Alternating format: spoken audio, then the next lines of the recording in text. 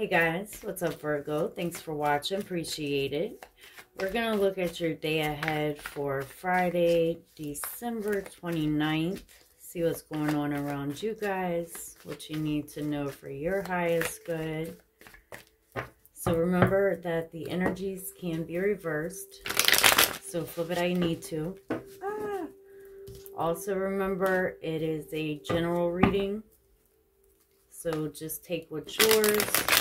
Leave the rest behind. If it does resonate, please make sure that you like and subscribe below. And if you'd like to contact me for a personal reading, that's below as well.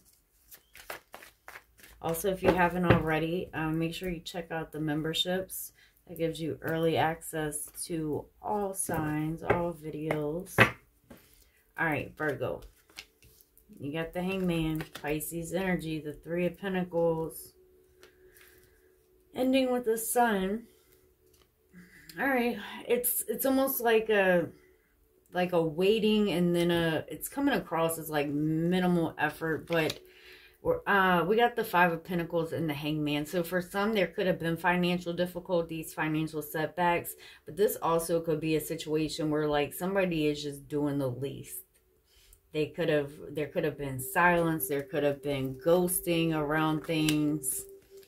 You got the Page of Cups and the Seven of Cups. This feels like somebody who is silent, who has you on their mind. They're doing some reminiscing, some thinking about you. It doesn't look like taking a whole lot of action. It's almost like they want to say something, but kind of stuck there. This is a very daydreamy energy, so it could be you, could be somebody, like I said, who is silent. You have the Ten of Pentacles next, so especially if there has been financial setbacks, the Ten of Pentacles can be like a major, it's a complete turnaround. Looks like there is somebody back here who's thinking about you, but really slow to approach.